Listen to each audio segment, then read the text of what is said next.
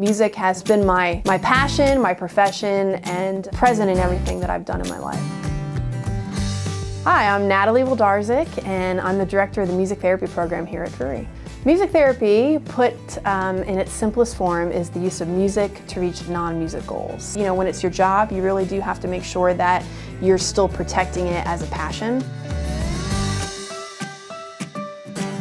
I perform in a duo called the Shandies with my wife, Shannon. We're actually just finishing up our second album of original music, and we play around Springfield pretty regularly.